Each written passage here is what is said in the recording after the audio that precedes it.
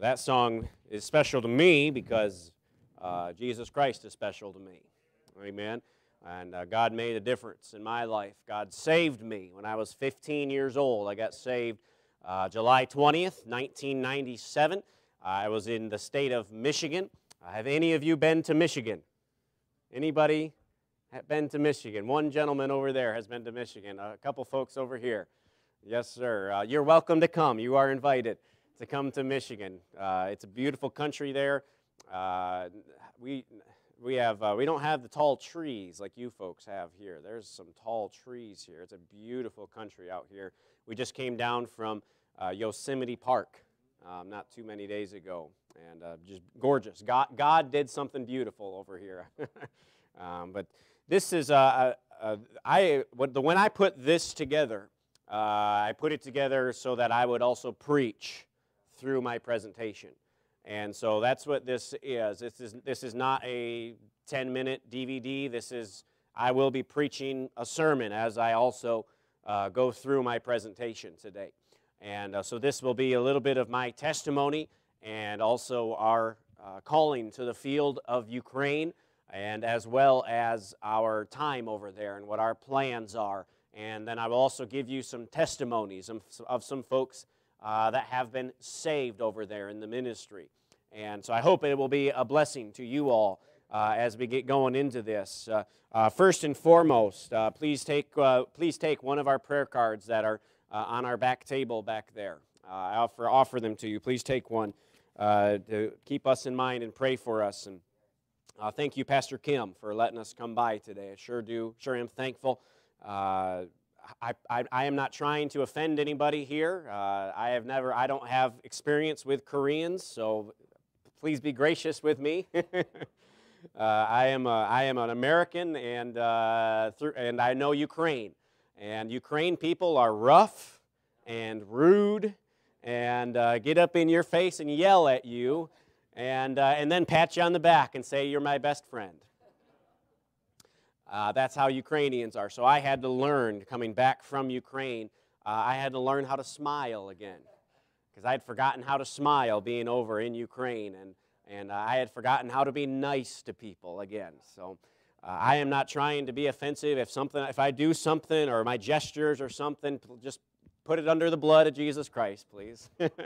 Amen. Let me get going on through this. The country of Ukraine. Am I in the way here, or am I okay? Should I stand to the side, or am I okay here? Huh? I'm okay. All right. The country of Ukraine is a tween country. It's a transition country between Europe and Asia. And they have a lot of similarities of Europe, and they have a lot of similarities of Asia. And they are located right there centrally, right above the city of Jerusalem. Jerusalem, as you know, is right there, centered in the world. That's God's city. That's where God's attention is. That's not a man's city. That's God's city. And if you want to come from there, the Bible says that promotion comes neither from the east nor the west nor the south, but from God promotion comes. And so we are from the north right here. And if you come to Jerusalem, you go straight north, right up through Turkey, right up through the Black Sea. This is already Ukraine. Right here, this is Ukraine. And that is the Crimea Peninsula. And that was taken over by the Russians in 2014. And we are located just over here to the west in the city of Odessa, or just outside. Big Dan, Big Dan, the missionary, he's way up here and over here quite a bit. And we've never seen each other in the country together. We're just too far away from each other to get together casually. So moving on here, Mark, I'll give you, I enjoyed hearing Korean. I assumed that was Korean that I heard. I don't know, but I assumed that's what that was. I don't think that was Spanish, amen. But I wanted to speak a little Russian, to give you a taste of Russian. And this verse, Mark 5:19, says, «Иди домой к своим, расскажи им, что сотворил с тобою Господь, и как Он помиловал тебя». this was the verse that God gave me to preach in right before I came off the field. So this was my going away, my bye-bye verse to Ukraine. And I didn't want to leave. It was a sorrowful day, but just like this verse, God gave me this verse, that it's time to go home to America. And so I said, yes, sir, yes, God, and I want to obey the rest. I want to obey, to show people how great things God has done for a sinner such as I. Amen. John 3:16 in Russian says, «Ибо так возлюбил Бог мир, что отдал Сына Своего Единородного, ибо всякий верующий в Него не погиб, но имел жизнь вечную». John 14:6 says, Иисус сказал ему, «Я есть путь, истина и жизнь. Никто не приходит к Отцу, как только через меня». John 14:6. So that's enough. I won't speak any more Russian. But this was the verse. God gave me this verse to come home. And so I came home. Now, when I got saved, I was 15 years old. I took off running for Jesus Christ. Amen. When I got saved because my preacher, my pastor, he preached on hell. Anybody who doesn't trust Jesus Christ as their Savior, they're going to go to hell.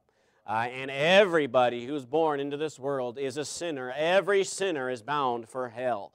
And I believed that as a 15-year-old. And so I came down on a church service on a Sunday night after the preacher preached, and I came forward to an altar, kneeled down, and trusted Jesus Christ as my Savior.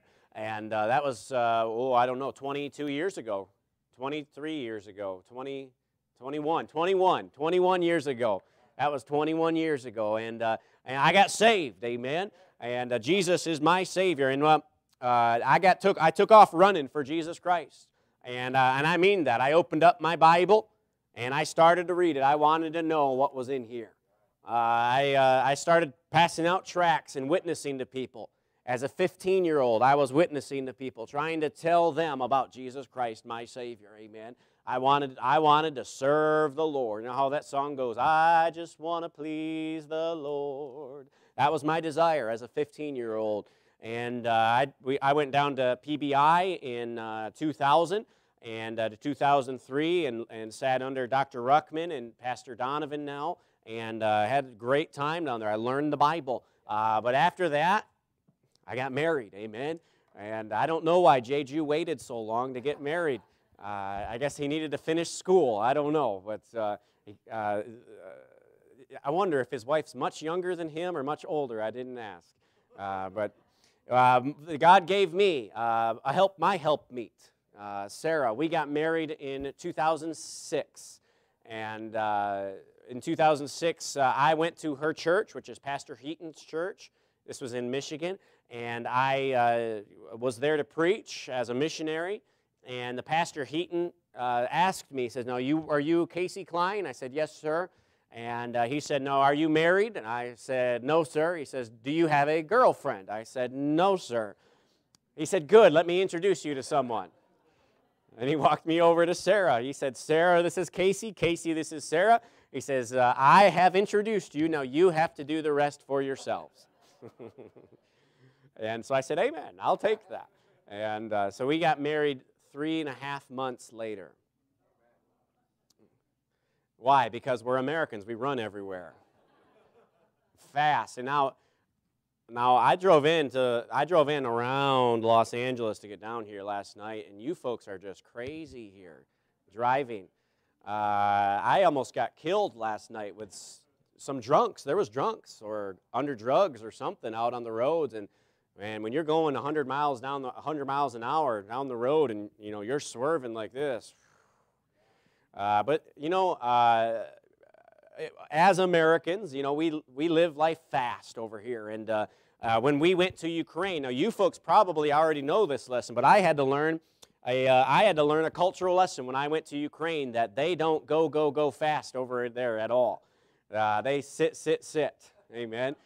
I don't know how you say grandma in Korean, but grandma in Russian is babushka.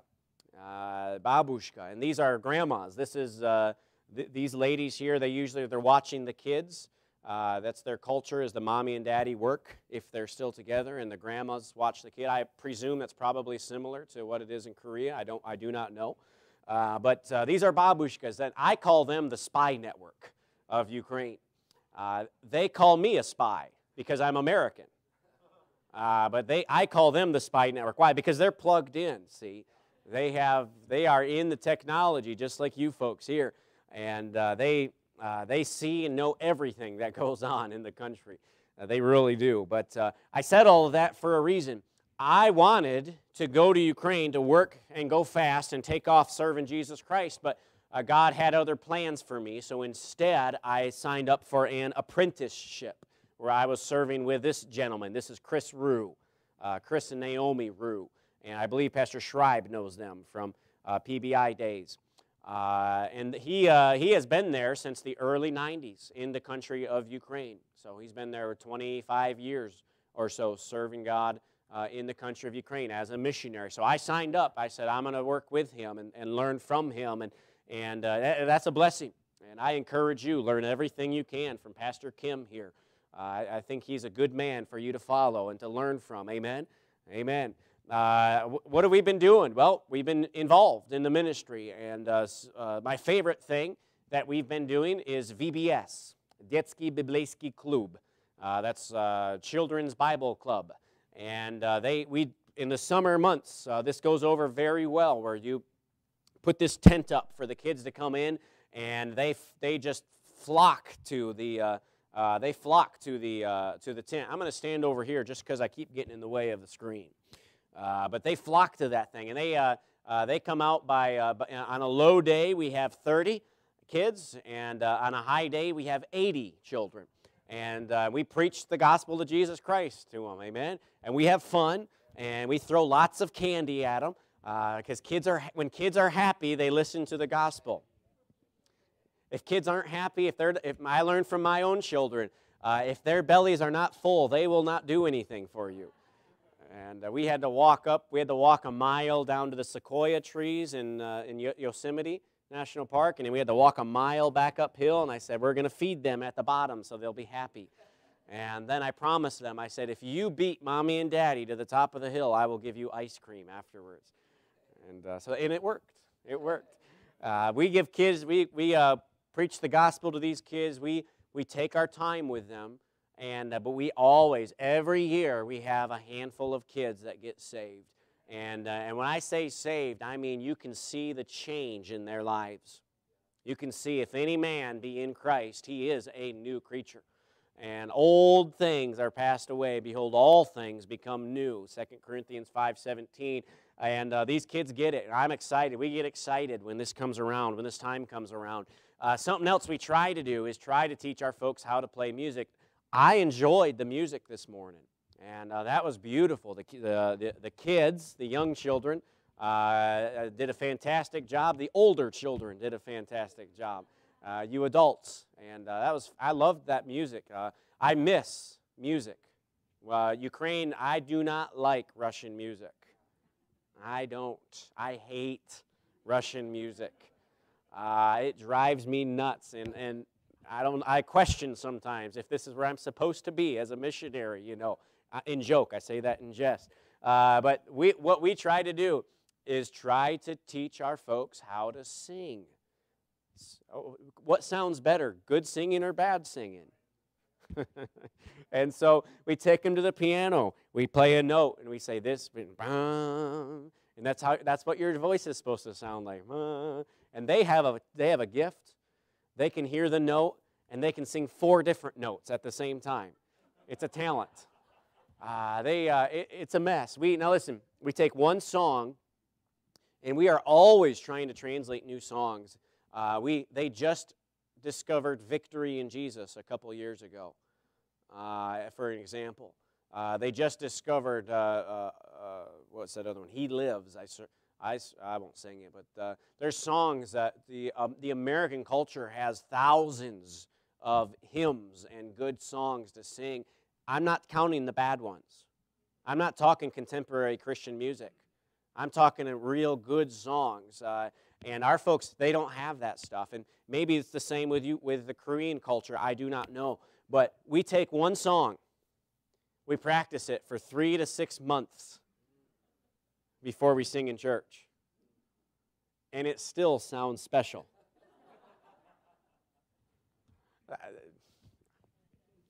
We try, amen. I just cannot succeed, but we get a blessing out of it. The church gets a blessing out of it. When we sing, some of the songs, you know the song, "Up from the grave he arose with a mighty triumph for his foes." You all know that song?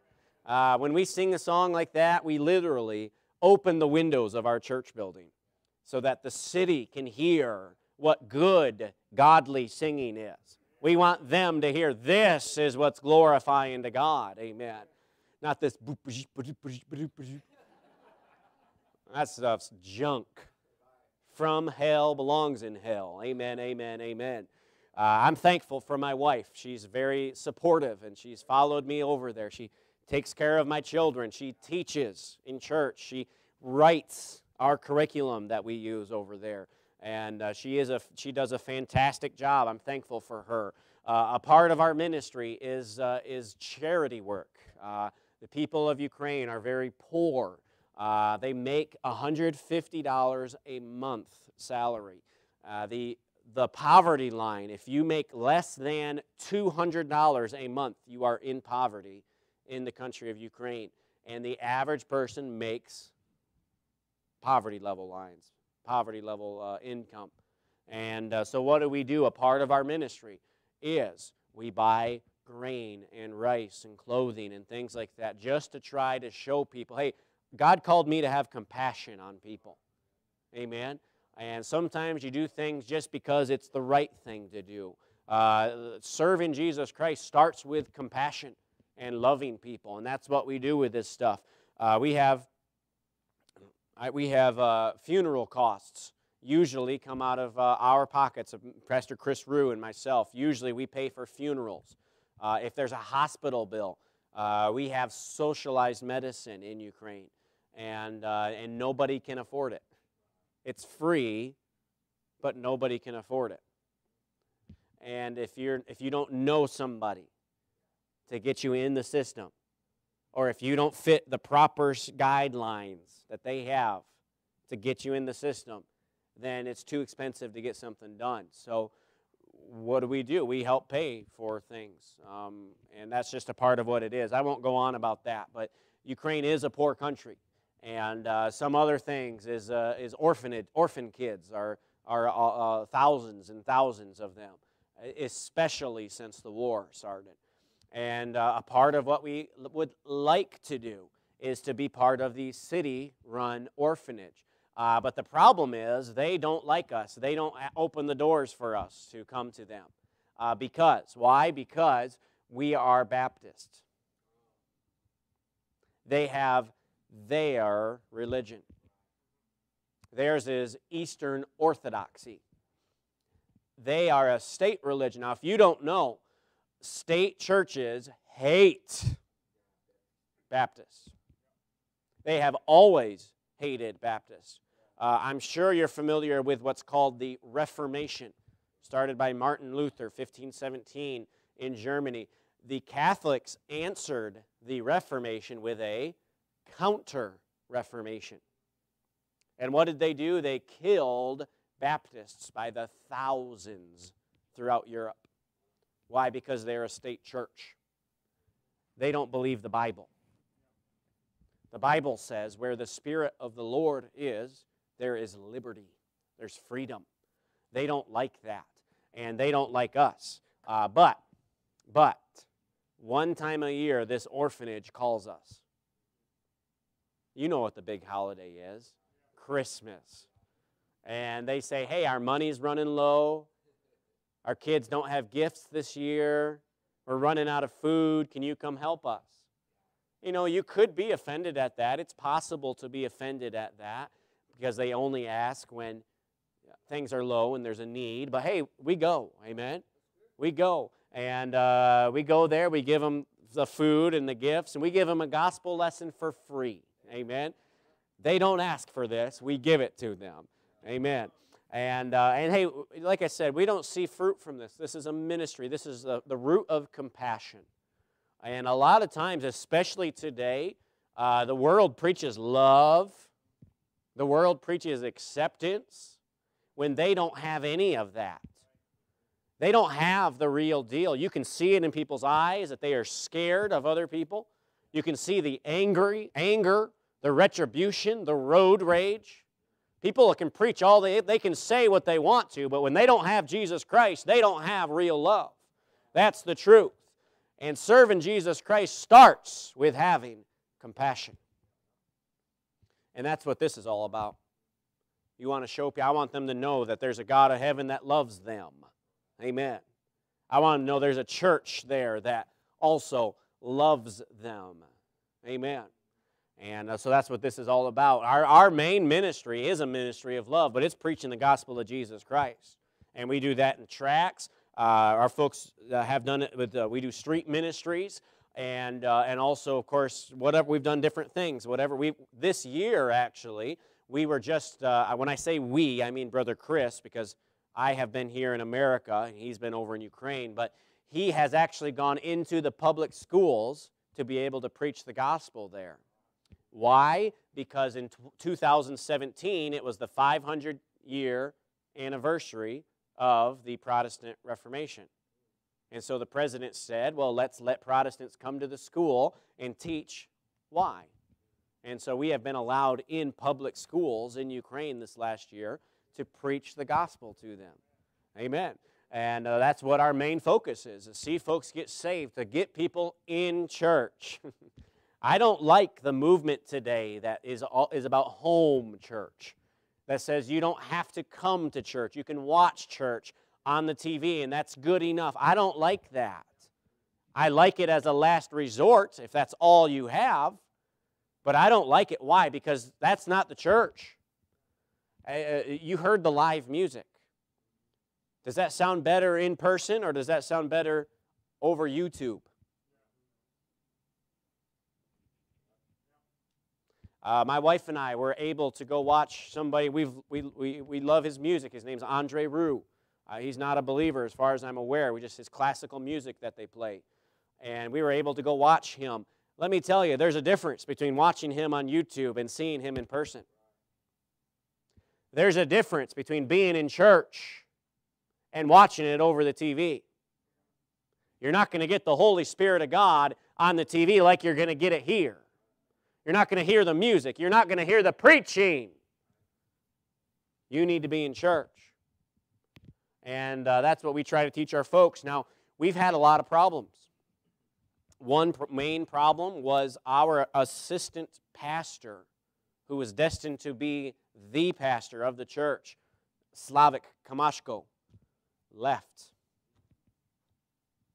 When I mean left, I mean he didn't just quit coming to church. He quit serving God. Now he's a drunk.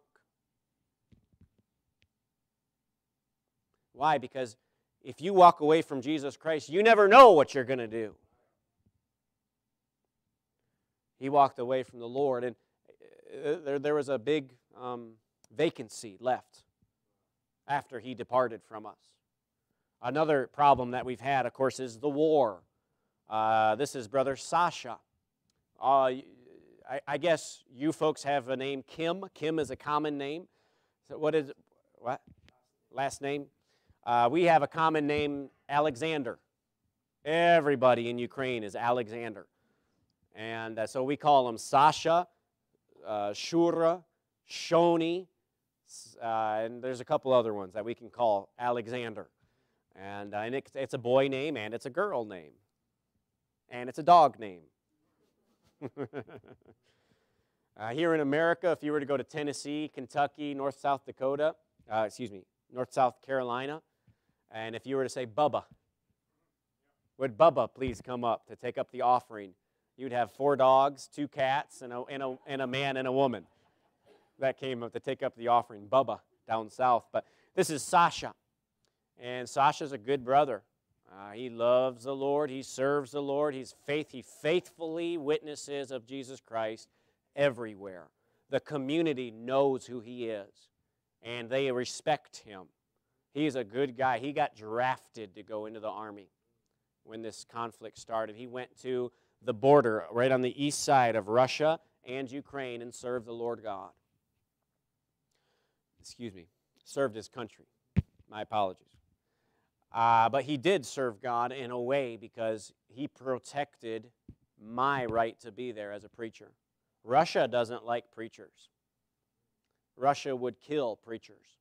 In a setting, a context like this, they've done it. In Ukraine, the soldiers have killed pastors over there.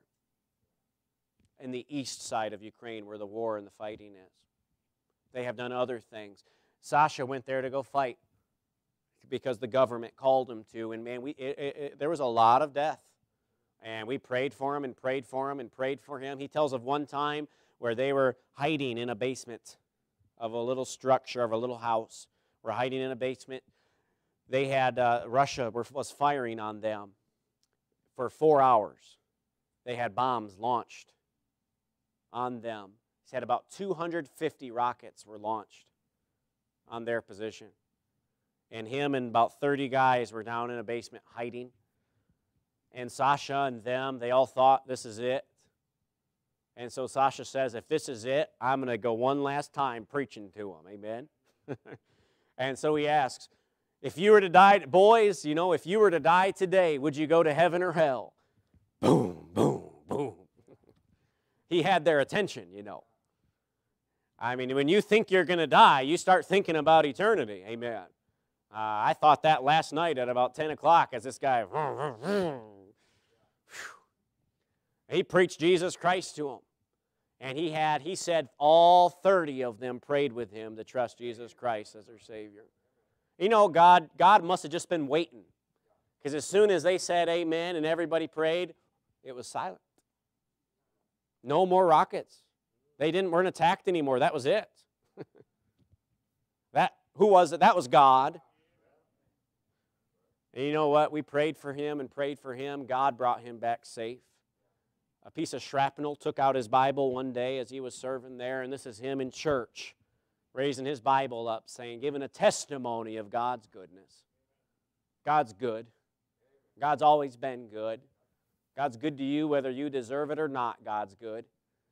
He deserves a whole lot more too. He deserves more from you than what he gets. God's good.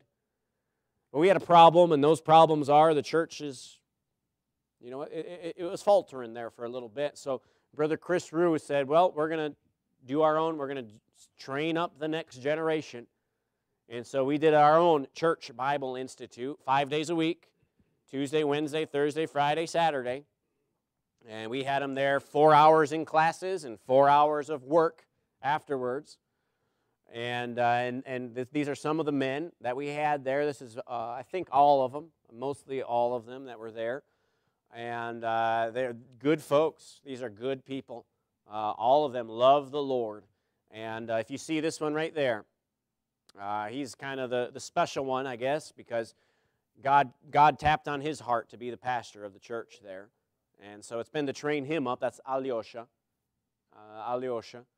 And so what's the goals now? Well, the goals now are that young man right there is supposed to take over the church. Brother Rue is supposed to go, when he's done, when he feels the Lord's ready, he's going to go to a new area, start a church. Our plans, go to a new area and start a church. This is a break-off time for us right now, and that's why we are here in the States for this extended period of time. We've been here for a year. As the pastor asked, we are raising the rest of our support while we're here. We're almost done. We're almost done. We're over 90% of what we need. We have about 3 months left, and I hate driving. I'm tired of it. Amen. I mean, we've seen Yosemite, and we've seen the sequoia trees, and we've been to Yellowstone National Park, and we've seen the Mount St. Helens. You can keep all of that stuff. I just want to be in Ukraine. Amen. I hurt, if you know. That's painful from all the time you sit in the car. You can keep all of this. Your great state of California, you can keep it. I want Ukraine. Amen. But we're, Lord willing, Lord willing, we are going to be returning here in a few months. Did you have a time you wanted me to be done by? I will not take a lot of time here, but the pastor said it's okay. So you listen to your pastor, amen. This was 2002. Jay Jew, you remember that young man up there, 2002? He remembers him. Brother Jay told me I looked fat as soon as he saw me. And I said, yeah, I know. Why? Because I've been in America. I've gained 25 pounds since coming back to America just over this last year. Why? Because of McDonald's. Yeah. But anyway, this was 2002. In between PBI years, I went to Ukraine. We led 6 people to the Lord when we went over there in 2002, and I felt like God was calling me to go back there to be a missionary. We had an older gentleman in our class, Mel Witter. I don't know if Brother Jay back there remembers Brother Witter, but he was an older gentleman, good guy, very respected man. But his daughter is the missionary here, Naomi, Chris and Naomi Rue. But I went back to Ukraine, like I said. But you know, you think when you go serve the Lord, you got ambitions. You think everything's going to go, and nothing ever goes according to plan. Amen. And one thing is, the country it's not a nice country. And here's a little sign. It says, "Покупайте здесь, в другом месте вас обманут еще больше." Says, shop here at the other store. They'll cheat you worse than we will. Everybody knows, every Ukrainian I have ever talked with tells me how corrupt their country is. Everyone. And I guess it's true. Amen. This is our road that leads to our church. If you are going to come to our church, you will, and it had rained, you will walk through this road to come to our place. And we just say, God bless you, folks. Hey, I wouldn't do that if it was my church. What we tell them is, if this was America, Americans wouldn't come if that's what they had to do. But our folks, they have some character when it comes to that. I do walk through that, actually, to go to our church there. But yeah, we have some of the worst roads in the world, and that does not make life easy on us. Amen. But the whole system, it's just corrupt, top to bottom. It's just corrupt, and you know, I don't like thinking about America where she's going right now, but Ukraine's been there for years already. Ukraine's been there for years. She has rejected the Bible years ago and set this monster up. What is this? This is a religion. If that's all that you have as a religion, you have nothing. They don't have Jesus Christ as a Savior. They have a religion. When I talk to a lady and I tell her about Jesus Christ, this lady tells me, of course, I speak Russian, but I have an accent. And when I speak Russian, she asks, where are you from? I say, I'm from America. And this lady tells me, oh, well, we have our own Jesus over here in Ukraine. They do. They have their own Jesus. And it ain't this one right here. You know, this is called the Eastern Orthodox Church, and what they do is 2 times a year, they go stand in long lines outside their church building, wait. Usually outside, the priest has a big thing of water where he'll take a brush and he'll sprinkle water on everybody to bless them for the year. And God decided to bless them with the rain, you know, this year. But that wasn't good enough for them, you know.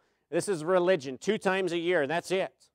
You know, they think that's all you need to do. They have a God where Catholics, they have 7 sacraments. The Orthodox have 7 mysteries. Why? Because they believe God is a mystery. They believe God is something, I don't have a picture of it, but up here, back in the back end of the church, they have 2 golden doors that are shut. Every church has them.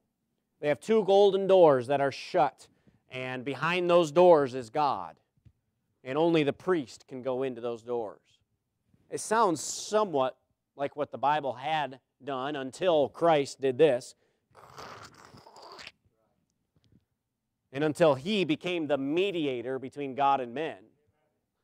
But this is what they do. And you know, their religion consists of no hope, no Jesus Christ, no prayer to God, no salvation, no security, no peace, no love, no joy. And so what do? This is what they do. What is this? This is one of their icons. This is one of their sacraments. This is one of their, I'm looking for relic. That's the word I'm looking for. Relic. What is a relic? Well, inside that beautiful box, supposedly, is a bone of a dead man. This guy had died 1,500 years ago. His name is Saint Panteleimon. Panteleimon from Greece. And they said he was something spectacular. He was a good guy, and they said that he can bless you. How can he bless you? He's dead. Where the dead go, there's no hope there. There's no life in a dead man. But they put a little bone in there, and they say, come on up, come down to it, bow down before it, kiss it, worship this thing, pray to this thing, and it will bless you, and it will give you healing, and it will help you. And you know what? 30,000 people every single day came to this thing to see it. 30,000 people. You know. Now this is religion. If you don't know religion, I'll tell you, religion is two things.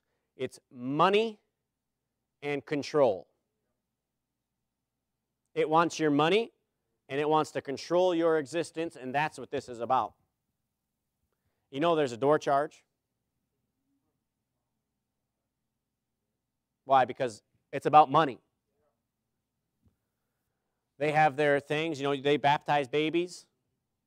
That costs money. You remember how much money they make? They have to pay about $50 to have their baby baptized. We had a lady in our church that was being witnessed to get saved, and she said, I want to go to the priest to go ask him about this. So she goes to the priest and says, I've been living in sin, committing adultery with this person. I'm a sinner. I want to get my heart right with God. And the priest said, it starts with this.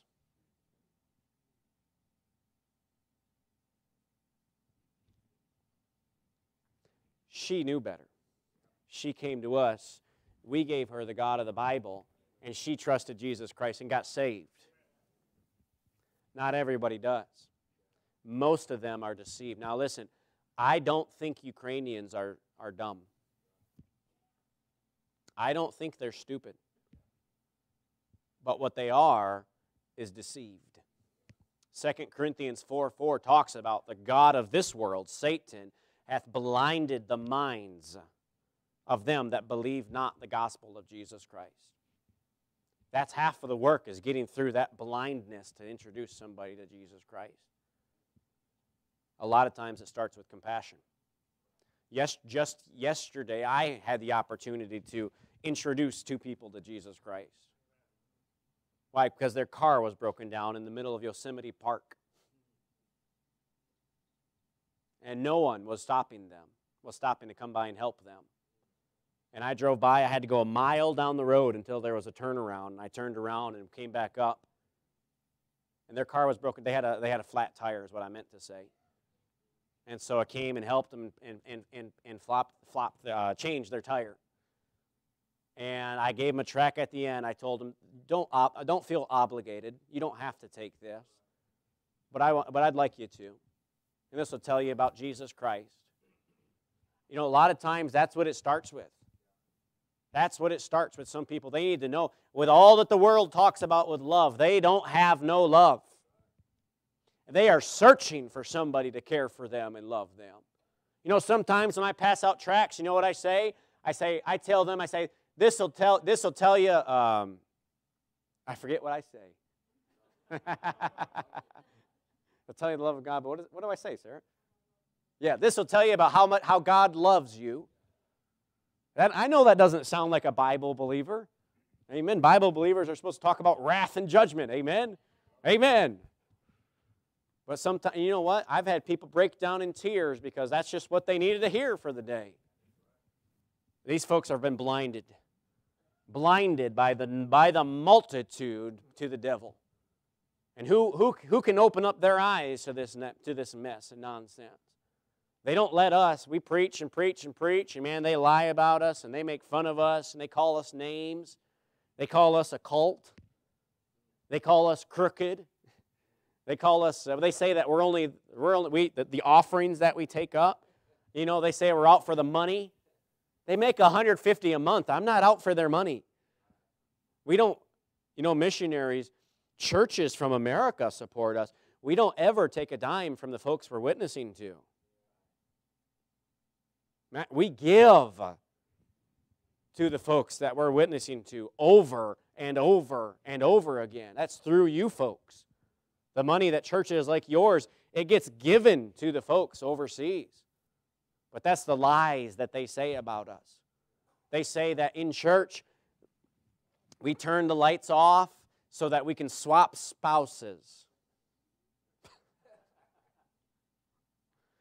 They say, don't send your kids to church because the Baptists, they'll eat the brains out of their heads.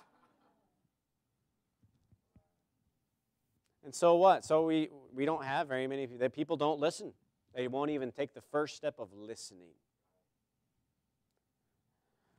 What are some good things? Let me give you a couple of good stories here, and then I will be done. And this guy, I slipped in Dr. Ruckman into my slideshow. You know, he's secrets. I put him in for secret because he's offensive to some people for some reason. I don't understand. But this is Taras Alexandrovich, Taras. And he was the first Ukrainian I met. He was my translator. And he was a good guy, but he wasn't always good. He was a wicked man when he was younger. And he spoke English very well, Ukrainian, Russian, French, Polish. I'm not sure if there was a sixth or not, but he could speak all of those languages. He translated for me. He was a top level translator. He did a fantastic job, and you can guess he did get saved eventually. God changed him, and that young man said, "My talent, it's all yours now, God. Everything I have that I can do, you use it for your glory now." And God took that gift that Taras gave him, and that man has translated thousands of sermons for us over the years. He has helped lead dozens and dozens of people to Jesus Christ. He's but one man. He's only one man. And God could use anybody like that. But this man, I want to tell you, the one thing he did is he just said, Lord, he laid himself down on the altar for Christ and said, God, what do you want me to do with my life? That's what everyone here. Lay yourself down and say, God, what do you want me to do? Well, that's what I did when I was 15. I said, God, anything. If you want me to preach, I'll preach. If you want me to be a lawyer, I'll be a lawyer. If you want me to be a doctor, I'll think about it, you know. That's what this man did. And look, God used him. God can use you. Say, hey, I'm a nobody. That's good. It's good to be a nobody because God's a master of taking nobodies and using them for His glory. This is Dmitry Kline. And what we do with names in Ukraine is they have their given name, and then they have their father's name, and then they have their family name. So that's how they do it in Ukraine. And so to be polite to somebody, do you know what his father's name is? No, I don't remember either. But for an example, his name would be Dmitry Pyotrovich Kalinin. That would be an example of his name, then his father's name, and then his family name. So I had to learn. I had to research. I had to look up on the internet last night. How do Koreans say their names? You know, and you folks have your family name and then your sort of first name. It's your brother names or something. No, first name and then your given name. Yeah. But this is Dima, and he's a good guy now. But back before he got saved, he refused. He has two boys. He refused. He told his two boys, "You are never, ever going to go to that Baptist church. Never." Why? He believed everything that was said about us. The whole community, where the priest gets up in the pulpit of his church and tells the folks about the wicked Baptists. The priest has gone into the schools and told the kids about us wicked Baptists. See, it's in the community. Some people refuse to come to our church because they know it will hurt their reputation in the community. And so he said, your boys are not coming to church. And so he would go to work. He was a police officer. His two boys snuck off and came to church sometimes. And when Daddy found out about it, he would go off to work. His two boys would come to church. Daddy found out. It kept going and going. His two boys got saved at a young age at our church. And this guy also eventually got saved too. But it took a while. It took a while with him. But he got saved, and after he got saved, you guess where his two boys? They grew up, and they're still in church with us. Amen? And both of those went off into the world when they turned 18, and God had to draw them back. But God drew them back. And this one right here, not too long ago, he led his grandma to the Lord. Just last year, he led his grandma to the Lord. This one right here, you recognize him? He's the guy that's going to be the pastor of the church. That's exciting to see God do what God does.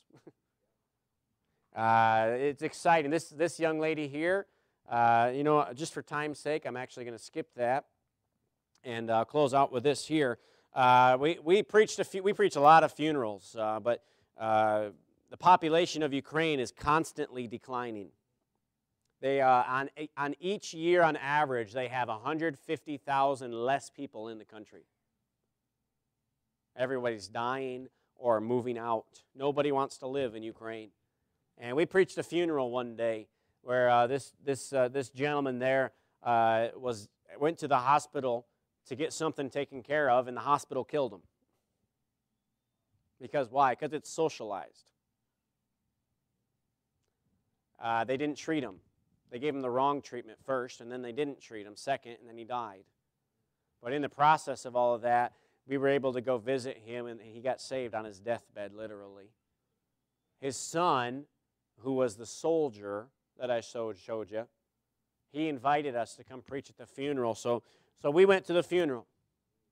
And we went. The body is usually kept at the house for 1, 2, or 3 days. And then the whole community gathers, or the friends or whoever, the neighbors, they come and gather around the house. That's what you see here.